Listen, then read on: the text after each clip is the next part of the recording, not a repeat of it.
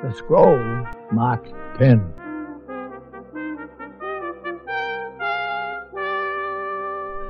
Who is of so little faith that in a moment of great disaster or heartbreak has not called to his God?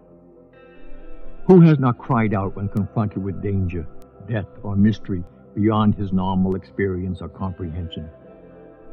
From where has this deep instinct come which escapes from the mouth of all living creatures in moments of peril? Move your hand in haste before another's eyes, and his eyelids will blink. Tap another on his knee, and his leg will jump. Confront another with dark horror, and his mouth will say, "My God," from the same deep impulse. My life need not be filled with religion in order for me to recognize this greatest mystery of nature. All creatures that walk the earth, including man, possess the instinct to cry for help. Why do we possess this instinct, this gift? Are not our cries a form of prayer? Is it not incomprehensible in a world governed by nature's laws to give a lamb or a mule or a bird or a man the instinct to cry out for help, lest some great mind has also provided that the cry should be heard by some superior power having the ability to hear and to answer our cry? Henceforth I will pray, but my cries for help will only be cries for guidance. Never will I pray for the material things of the world. I am not calling to a servant to bring me food. I am not ordering an innkeeper to provide me with room. Never will I seek delivery of gold, love, good health, petty victories, fame, success, or happiness. Only for guidance will I pray, that I may be shown the way to acquire these things, and my prayer will always be answered. The guidance I seek may come, or the guidance I seek may not come. But are not both of these an answer? If a child seeks bread from his father, and it is not forthcoming, has not the father answered? I will pray for guidance, and I will pray as a salesman in this manner.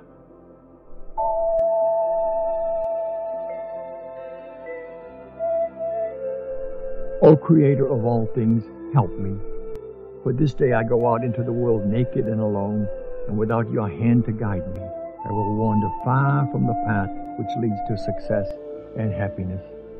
I ask not for gold or garments or even opportunities equal to my ability. Instead, guide me so that I may acquire ability equal to my opportunities. You have taught the lion and the eagle how to hunt and prosper with teeth and claw.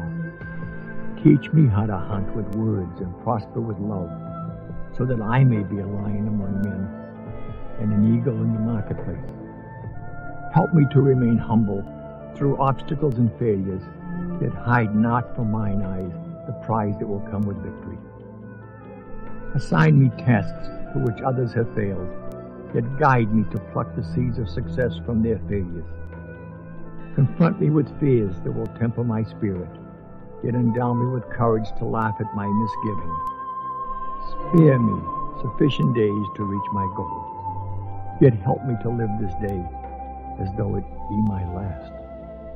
Guide me in my words that they may bear fruit, yet silence me from gossip that none be malign. Discipline me in the habit of trying and trying again, yet show me the way to make use of the law of averages.